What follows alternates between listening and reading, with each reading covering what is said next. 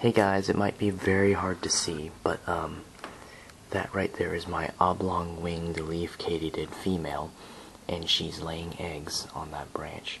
You could see those black dots are actually eggs. You could see that little rounded tip on her abdomen, that's her ovipositor, and she's just chewing with her mouth little slits before inserting her ovipositor in it, and actually inserting the egg itself, which is this flat disc. But yeah, I just wanted to show you, update it. Sweet. Alright, hope you guys enjoyed that. We'll see you later. Bye-bye.